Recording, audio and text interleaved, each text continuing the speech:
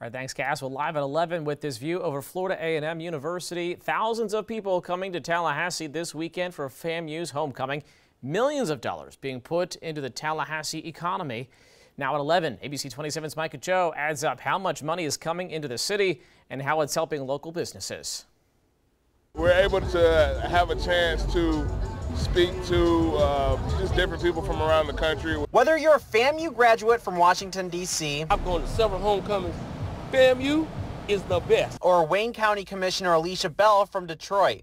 FAMU has a history of having wonderful homecoming celebrations, having so many wonderful students that are here and who are coming back. 17,000 out-of-county visitors come into Tallahassee every year during FAMU's football season, a majority of those coming for homecoming. We're able to build revenue for our businesses as far as being able to build capital for other ventures that we may be trying to go into. Jeremy Battles of Right on Cue Barbecue was one of the hundreds of businesses outside of Bragg Memorial Stadium Friday afternoon. The money he'll make this weekend will be able to put him over the hump to afford a food truck and later a brick and mortar restaurant. It definitely does help build your brand. The Capital City Chamber of Commerce estimates around $7 million is being put into Tallahassee's economy every year due to FAMU football. This year, that money means a lot after the pandemic canceled the celebration in 2020. Now that money is going into hotels, restaurants, and shops around the capital city.